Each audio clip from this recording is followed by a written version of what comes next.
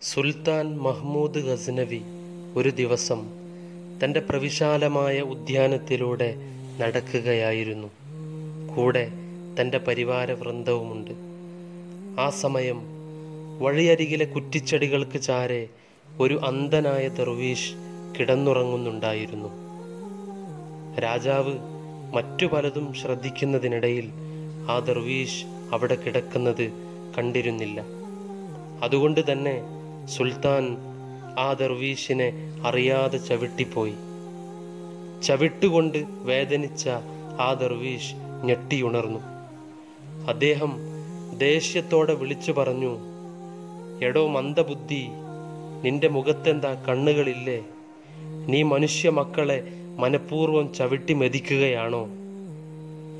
ഇത് കേട്ട് മഹ്മൂദ് രാജാവിൻ്റെ അംഗരക്ഷകരിൽ ഒരാൾ അലറി, നിന്റെ അന്ധതയും ബുദ്ധിമാന്ദ്യവും ഒരുപോലെയുണ്ടല്ലോ. സാധാരണ കണ്ണില്ലാത്തവർക്ക് ചിന്താശേഷിയും ബുദ്ധിയും കൂടുതലാവലാണ് പതിവ്. കണ്ണില്ല എന്ന് കരുതി എന്തും പറയാമെന്നാണോ? കാഴ്ചയില്ലാത്ത ഒരാൾ മറ്റൊരാളെ മന്ദബുദ്ധിയെന്നും അശ്രദ്ധനെന്നും വിളിക്കുമ്പോൾ കാഴ്ചയുള്ളവനേക്കാൾ രണ്ടിരട്ടി ശ്രദ്ധയോടെ വേണം വിളിക്കാൻ.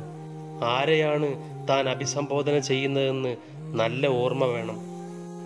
ആ സമയം ദർവീഷ് പറഞ്ഞു, നീ പറഞ്ഞതുകൊണ്ട് നീ ഉദ്ദേശിച്ചത് ഞാനൊരു സുൽത്താനെ ഗുണദോഷിക്കുവാനോ അദ്ദേഹത്തിൻ്റെ പ്രവർത്തനങ്ങളെ വിമർശിക്കുവാനോ പാടില്ല എന്നാണെങ്കിൽ നിനക്ക് തെറ്റി.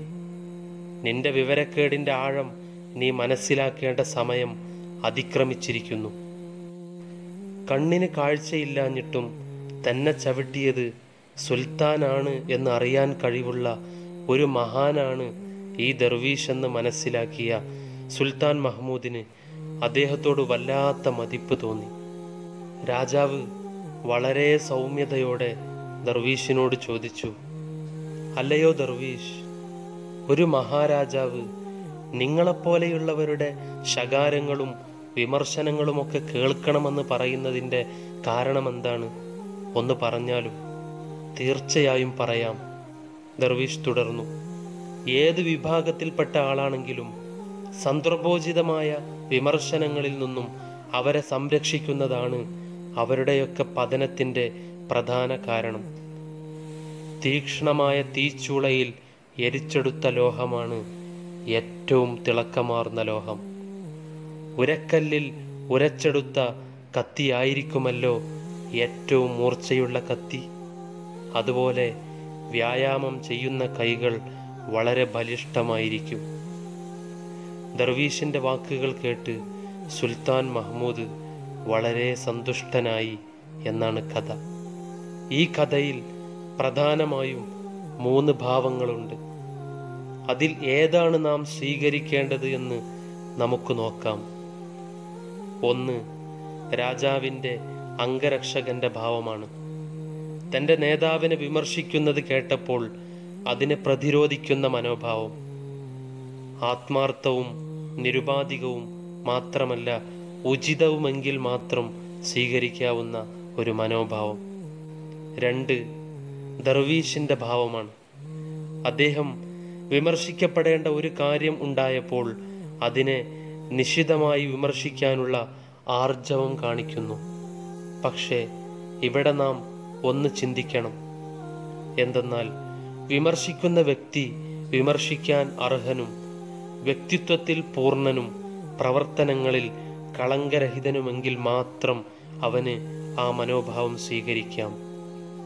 തനിക്കില്ലാത്ത ഒരു സൽഗുണത്തെ താൻ മറ്റൊരാളെ ഉപദേശിക്കുന്നതിൽ എന്ത് അർത്ഥമാണുള്ളത്?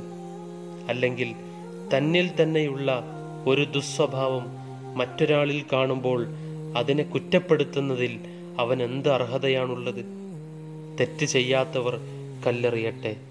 ഇവിടെ സൂഫി ഗുരുവായ ദർവീഷ് അർഹനായതുകൊണ്ട് വിമർശിക്കുവാനും അർഹനാണ്.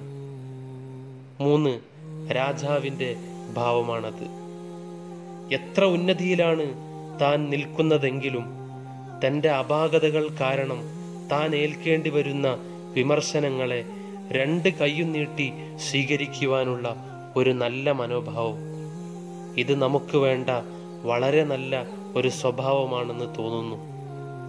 നമുക്ക് ഏൽക്കേണ്ടി വരുന്ന വിമർശനങ്ങളിൽ നിന്ന് പാഠം ഉൾക്കൊള്ളുവാനും വിമർശിക്കുന്നവന് നിറപുഞ്ചിരികളോടെ പൂച്ചെണ്ടുകൾ അർപ്പിക്കുവാനും സാധിക്കുന്നുവെങ്കിൽ ഈ ലോകത്ത് ആർക്കും നമ്മുടെ മനസ്സിനെ മുറിവേൽപ്പിക്കാനാവില്ല.